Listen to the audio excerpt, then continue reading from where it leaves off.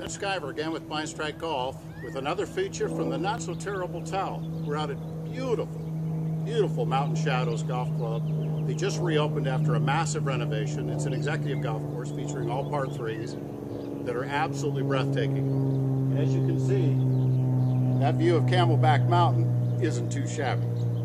So we're going to employ our towel. Always, every time you have an opportunity to get a little practice in, take your not so terrible bath towel that's sitting in that linen closet and let's put it to use. So the green is tucked down between these mounds, hopefully you can all see.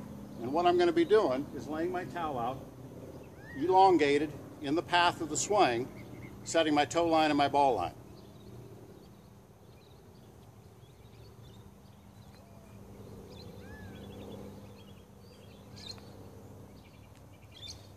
So once I've established my pathway,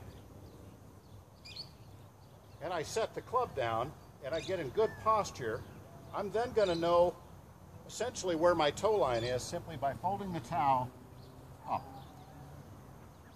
It's not an exact science. It doesn't have to be exact. It's just an accommodation. It gives you a visualization. So now instead of worrying about a sight stake, which in my view is a little too specific, now I really have a runway. I've got something in which I can really take my airplane off in. So again, I've got the whole green working out in front of me. I'm going to move this ball hopefully a little left to right.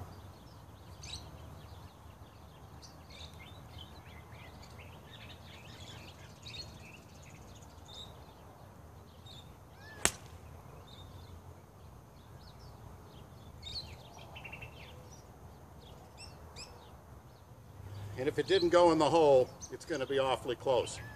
Let's go find out. Okay, well, we just hit that shot to this beautiful par 3 out here at Shadow Mountains. And let's find out what we got. So I'm going to turn the camera around. You can see that I've got a kind of a fun-filled putt coming up here. So let's take a look and see what Blind Strike can produce in a putting stroke, which I promise you is out of this world. Okay, so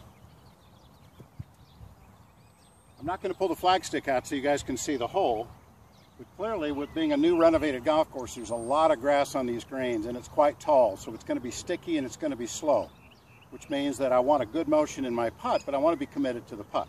Even though I see a kind of a hog back and then a little bit of a right to left, and the grain is also going to be moving this direction towards the setting sun. So I ignore the hole.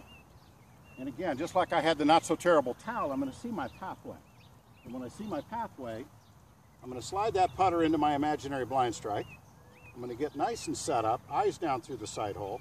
I'm going to take it back, and I'm going to make a stroke.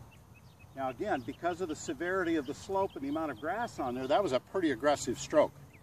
But I want to make a committed stroke. My next putt is going to be about 3.5 feet, but it's going to be straight up the hill. So again, find my imaginary path, slide my putter under blind strike, look down through the side hole, make my stroke, hold my finish, and you can see darn near hold that one. So again, always come with a plan, always come committed, always the not so terrible towel, and get your blind strike so you can really develop a hell of a short game as well as a putting stroke.